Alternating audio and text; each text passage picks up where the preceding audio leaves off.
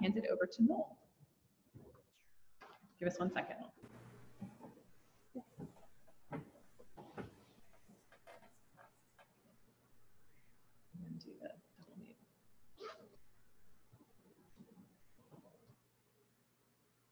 All right.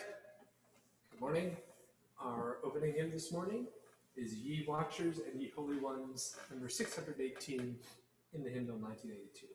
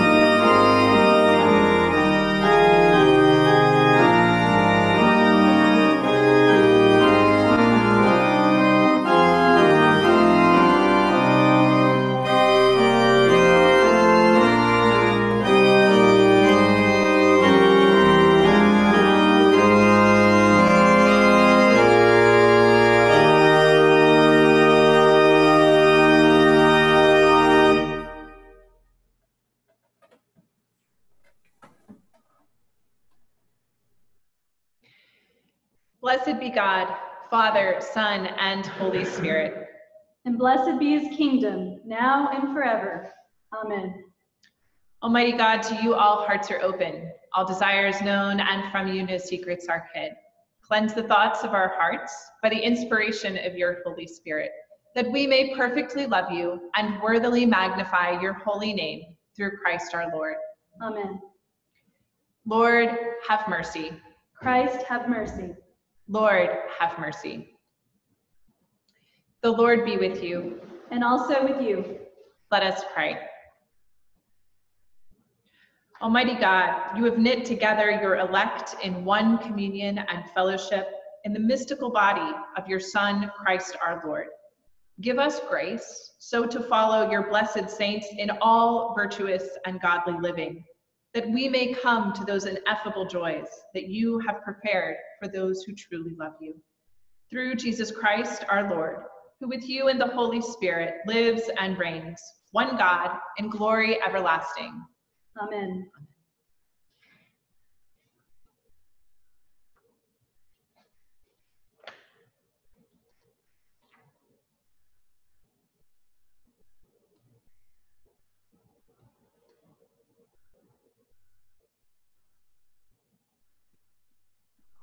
A reading from Revelations. After this, I, John, looked, and there was a great multitude. Sorry, it was blocking the screen. That no one could count, from every nation, from all tribes and peoples and languages, standing before the throne and before the Lamb, robed in white, with palm branches in their hands. They cried out in a loud voice, saying, "Salvation belongs to our God, who is seated on the throne, and to the Lamb." And all the angels stood around the throne and around the elders and the 4 living creatures, and they fell on their faces before the throne and worshipped God, singing, Amen. Blessing and glory and wisdom and thanksgiving and honor and power and might be to our God forever and ever. Amen. Then one of the elders addressed me, saying, "Who are these, robed in white, and where have they come from?" I said to him, "Sir, you are the one that knows."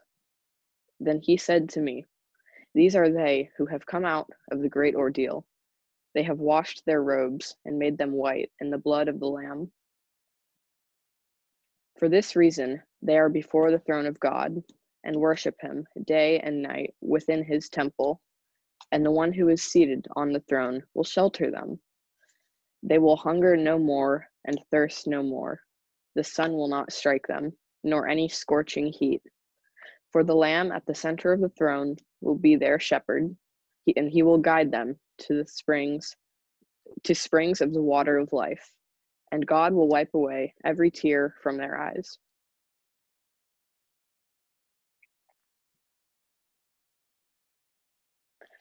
I will bless the Lord at all times.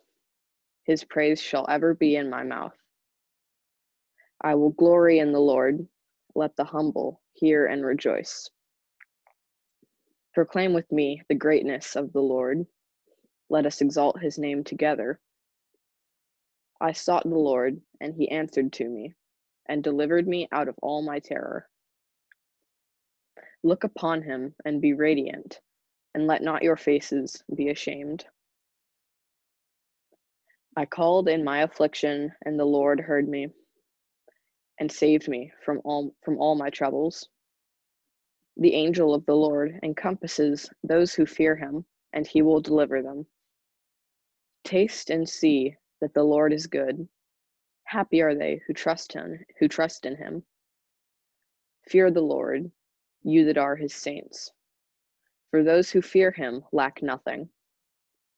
The young lions lack and suffer hunger, but those who seek the Lord lack nothing that is good. The Lord ransoms the life of his servants, and none will be punished who trust in him. A reading from John. See what love the Father has given us, that we should be called children of God, and that is what we are. The reason the world does not know us is that it did not know him. Beloved, we are God's children now. What we will be has not yet been revealed. What we do know is this: when he is revealed, we will be like him, for we will see him as he is. And all who have this hope in him purify themselves just as he is pure. The word of the Lord. A reading from Matthew. Thanks, Tate. That was awesome.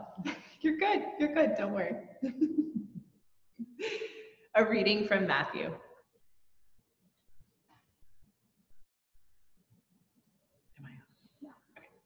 reading from Matthew. When Jesus saw the crowds, he went up to the mountain, and after he sat down, his disciples came to him.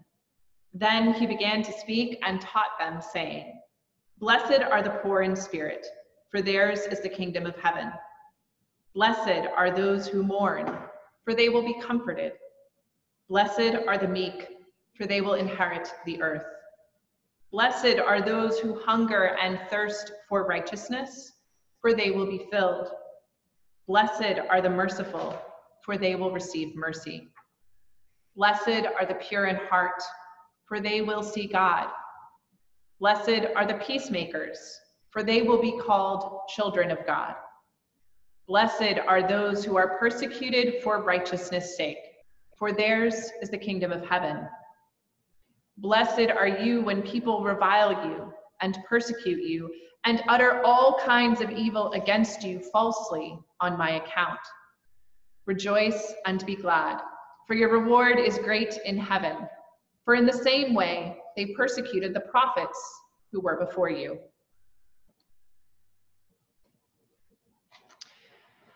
Let us pray. May the words of my mouth and the meditations of all our hearts be always acceptable in your sight, O God, our strength and our Redeemer. Amen. Today, we celebrate the Feast of All Saints, which honors, as the name suggests, all the saints. I want to spend some time this morning talking with you about this tradition in the church, but also the invitation this feast day offers for our lives. But first, a note about this word, remembrance. We begin with the word membrane, which is a connective tissue that is laced throughout our bodies. Taken with the prefix re, we invoke the act of reconnecting that which was meant to be connected. To remember is to lace the membranes back together again.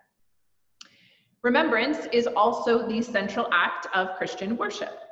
Every time we gather, we remember the series of covenants God has made with God's people throughout the canon of Holy Scripture, in hopes of finding those same points of connection with God's love and mercy in our own lives. We remember the Last Supper that Jesus ate with his disciples as we symbolically partake in that same holy meal. Former Archbishop of Canterbury, Rowan Williams, reminds us of the power of this holy act of remembrance with these words.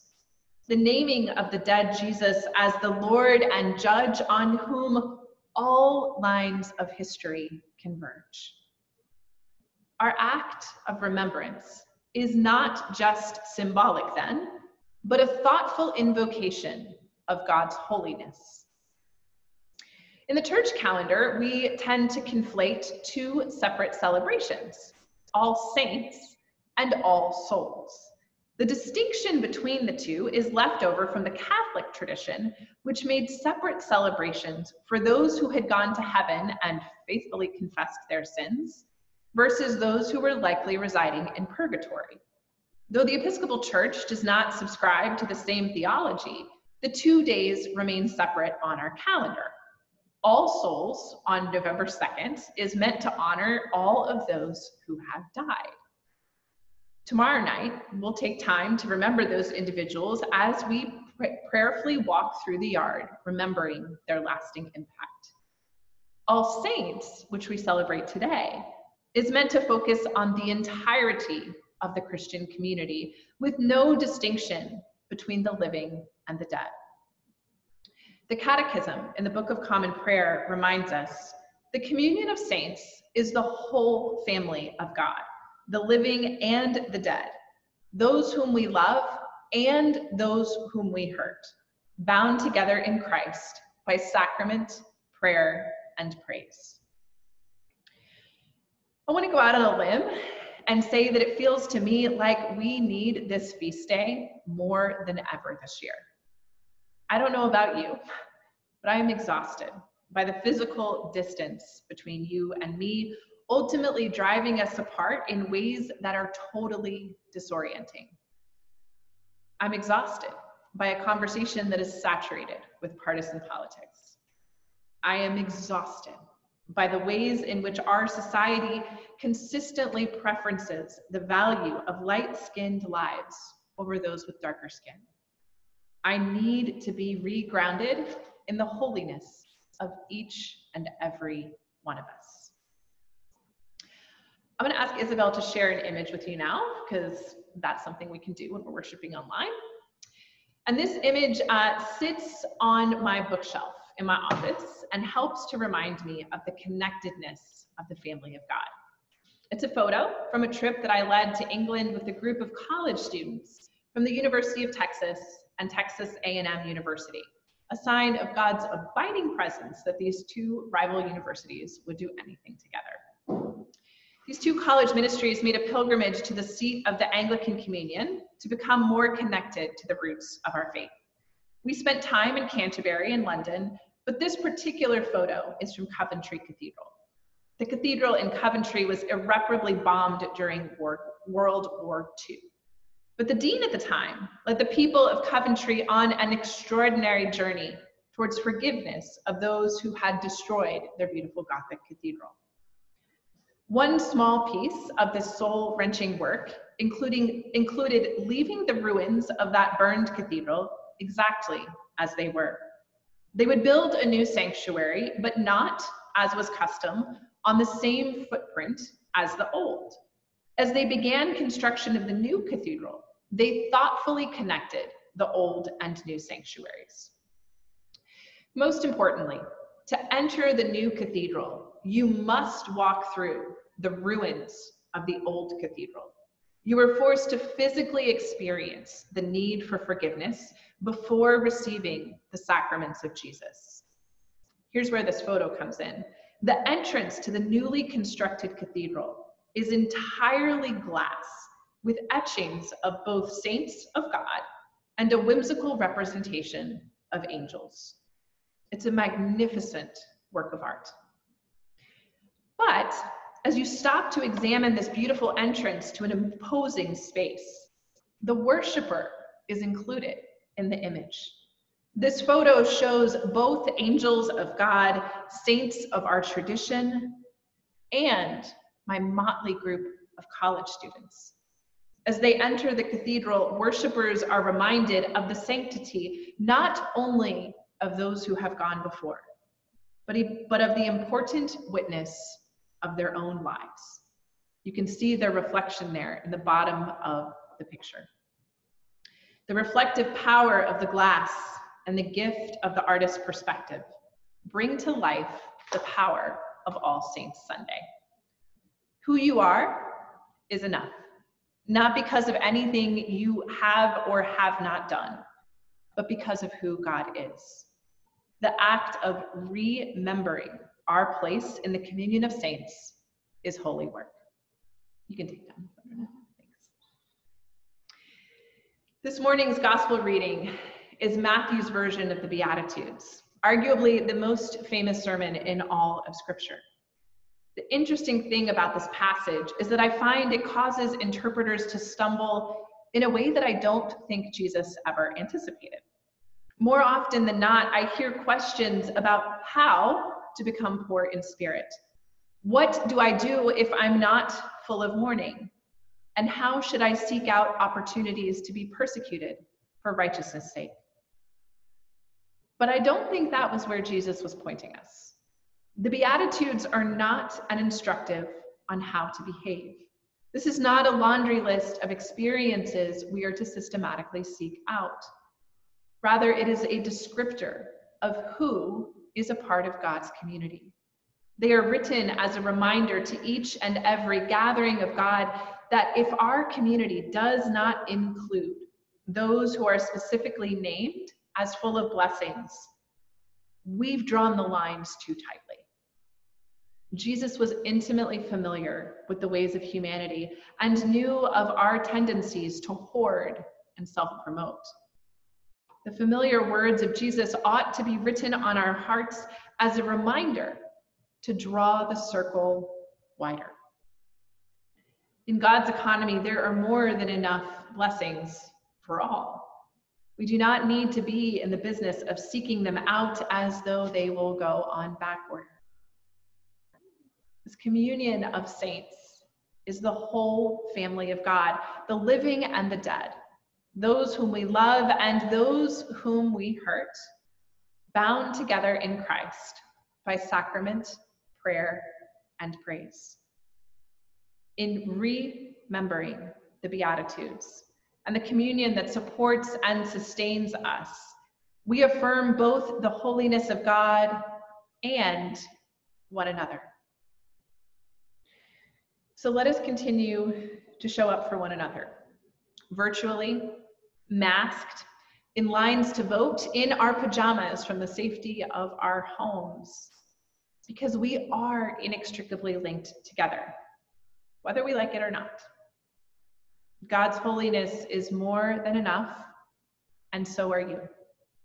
Know that you are treading on holy ground simply by remembering the blessedness of the whole communion. Amen.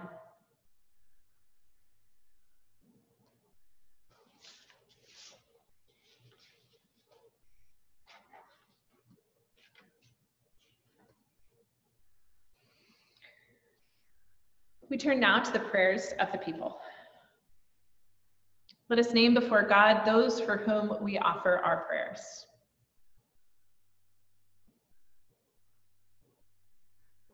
We give you thanks to the community at Lomax, especially the leadership of Pastor Nelson and all who have participated in our conversations towards racial healing.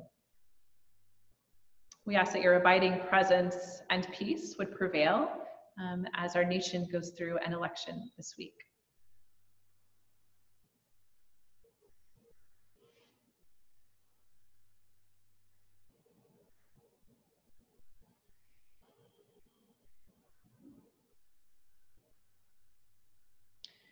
God the Father, your will for all people is health and salvation.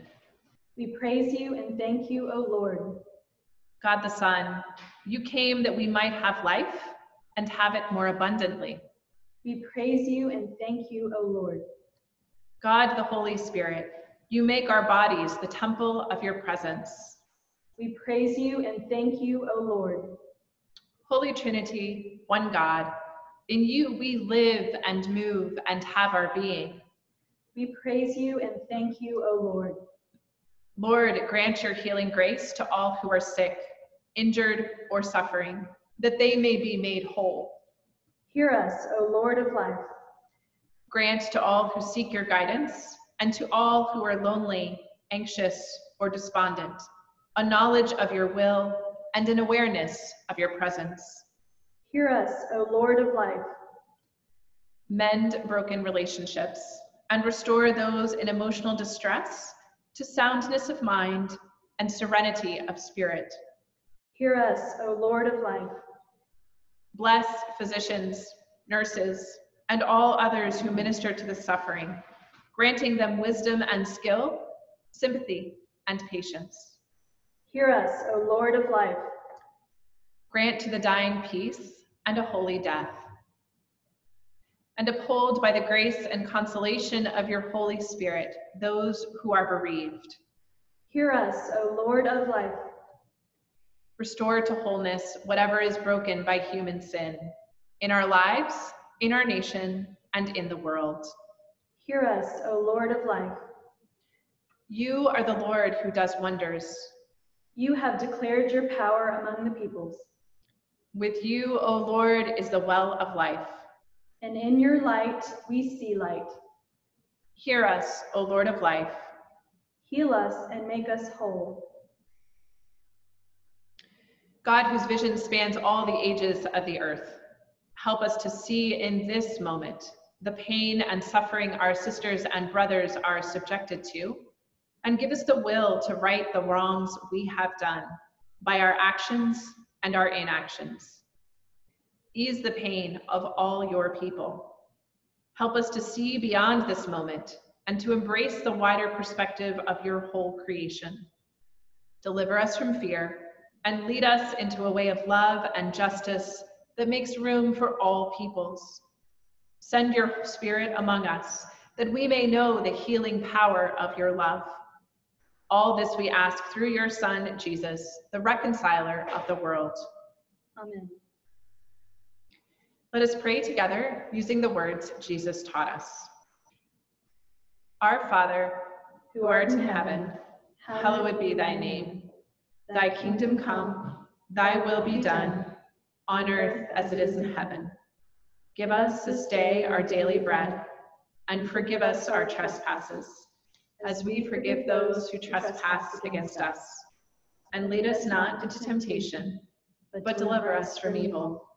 For thine is the kingdom, and the power, and the glory, forever and ever. Amen. Let us confess our sins against God and our neighbor.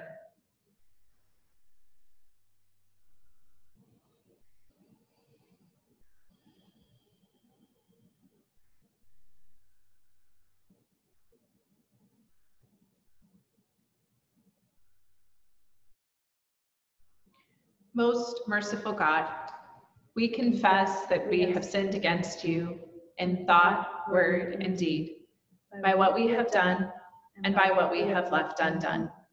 We have not loved you with our whole heart. We have not loved our neighbors as ourselves. We are truly sorry, and we humbly repent. For the sake of your Son, Jesus Christ, have mercy on us and forgive us, that we may delight in your will and walk in your ways, to the glory of your name. Amen. Almighty God, have mercy on you, forgive you all your sins through our Lord Jesus Christ, strengthen you in all goodness, and by the power of the Holy Spirit, keep you in eternal life. Amen. Let us join together in our prayer for communion. God of love, we thank you for bringing us together in this place on this day to honor and celebrate you and your people, the living, loving body of Christ. Jesus told his disciples, "Wherever 2 or 3 are gathered in my name, I am there among them." Bless this gathering as a sacramental rite, a visible sign of your love for us and our love for one another. Even in the absence of the bread and the wine, let us feed on you, your Son, Jesus Christ, and the Holy Spirit in our hearts with faith and thanksgiving. Amen. May the Spirit kindle in us the fire of God's love. Amen.